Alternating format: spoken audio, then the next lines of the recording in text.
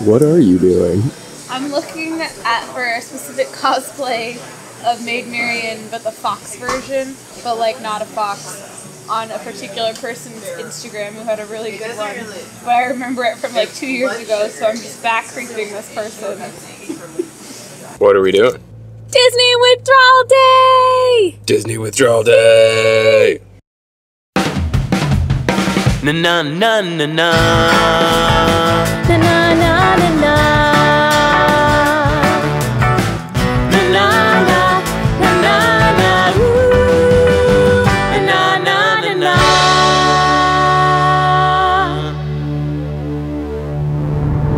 Everybody's going to Maine except us. I'm kind of nervous that we're gonna get caught in the Labor Day traffic.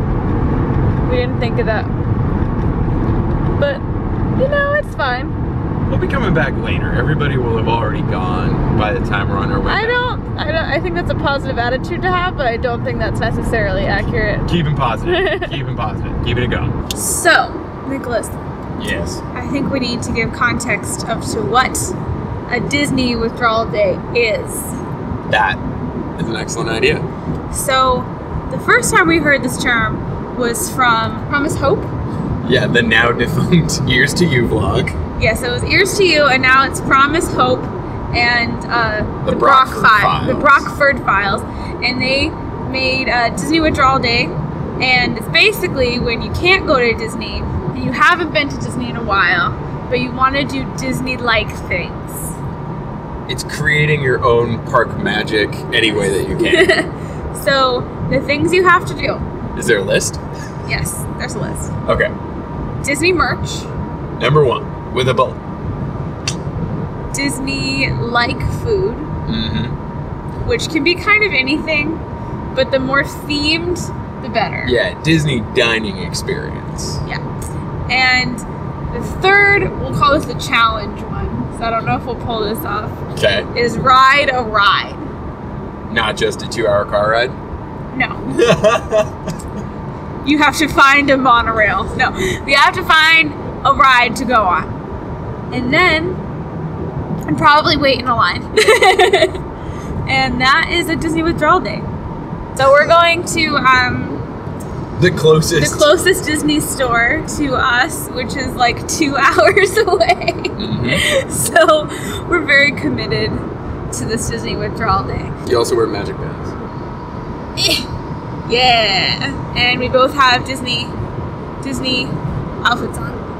Yay! So stay tuned. We'll see you at the Burlington Mall. We made it to a mall. We want a mall! We're the Cheesecake Factory. We haven't actually gone to this Cheesecake Factory a couple times we've come here. We've walked into the Cheesecake Factory. It's always scary. And I do remember that I like to ask servers like what they like, you know? Like I like to ask them for their opinion. And I just remember her being like, I'm a vegan. And I was like, oh. Gross. Well, I feel like being vegan at the Cheesecake Factory is tough because cheese is right in the name. But yeah, notoriously not vegan. Cheese. So we're gonna go find the Disney store here at the Burlington Mall. Yay!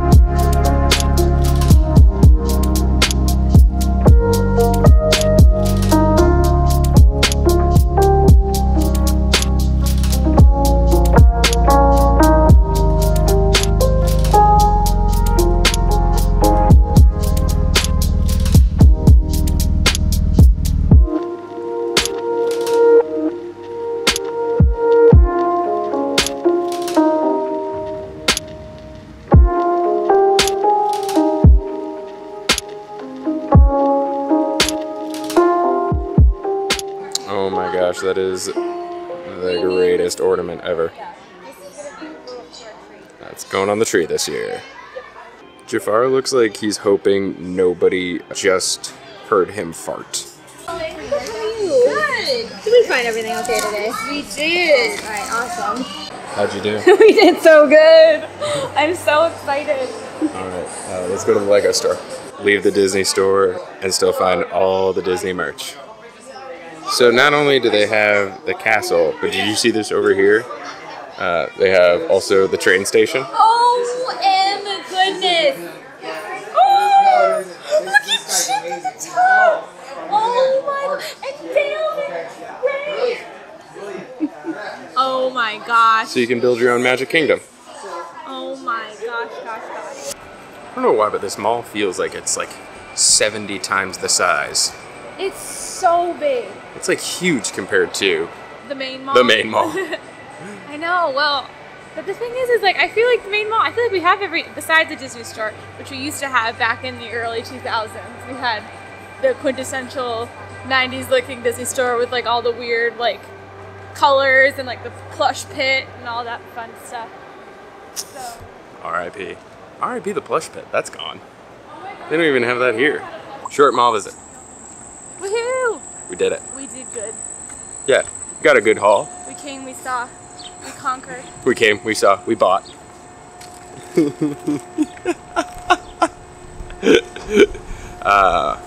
But so merch done now. Check. You have to do a check. Ding. That's what you gotta do. Fix it in post. You'll know if I did it. All right, now off for food. Disney themed dining is the next one. So common car listening for us is Disney music, obviously, but also the Disney afternoon theme songs. And I love how they bothered to record like extended versions with like stuff that never made it to the show. Like they didn't need it, but they're like, I mean, we'll have a full song. So for no apparent reason, Chippendale Rescue Rangers has like a Saturday Night Live saxophone solo in the middle. Like Gummy Bears has like a little guide to the orchestra in the middle where it's like, now the piccolo plays. And Darkwing Duck gets nothing. All right, so now we're looking for Disney themed food because Nick did not plan well. I didn't look at the hours. He didn't look at the hours and he was like, oh, we'll go to this tiki bar. Tiki bars are not open during the day. Well, I'm sure there are some. I mean, notoriously, tiki is like a mid-afternoon thing. But it's not open till 5, and it is noon right now, and we can't spend all day here because we got kitties to go home to today. So we are going to Plan B. Stay tuned.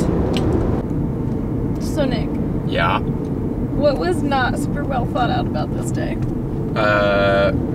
It's a holiday weekend. And where do we live? And we live in vacation land. So we're trying to get home, and there's so much traffic. It looks like we're moving right now, but it's a lie. We're not moving. And there we go. We're stopped. It took us like, I don't know, maybe an hour and a half to get to Burlington Mall. Yeah, probably. Closer to 2 hours, probably, but... It's gonna take us a million hours to get home.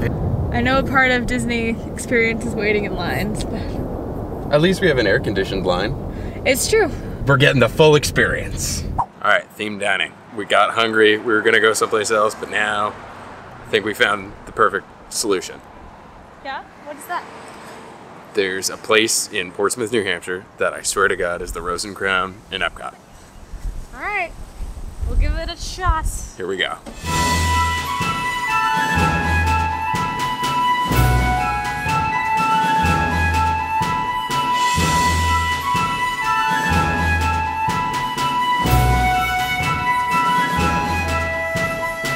So, how did I do? You did good. I think the menu here is really funny because it's like a British themed place with like quesadillas. First bites? They're so gummy. Yeah. So this is a lot like, this stuck out to me because when, what's it called in downtown Disney? Daily Poutine. Daily Poutine had a Oktoberfest poutine that was like a stout gravy and cheese curd, and that's exactly what this is. but there was a tater tot option. So we did the tater tot option. Well, And we do have fries underneath this phenomenal looking fish and chips. Yes, this is our Epcot edition. I will say though, like, pretty much anything can be Disney food if you make it Disney food. Yeah, you just need to add your own magic. Imagination. Diving in.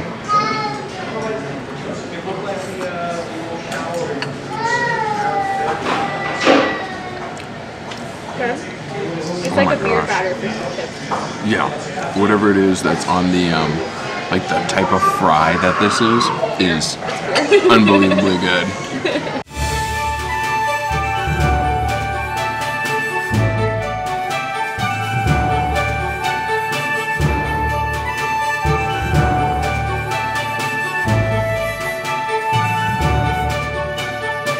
God, that meal was good. Every now and then, I come up with a good idea, and that happened to be one of them. All right, let's get home to the cats. Back to the traffic. I got a feeling this'll be a magic night. Through the wilderness and space and Peter's flight. Splash down mountains, see the castle bathed in light.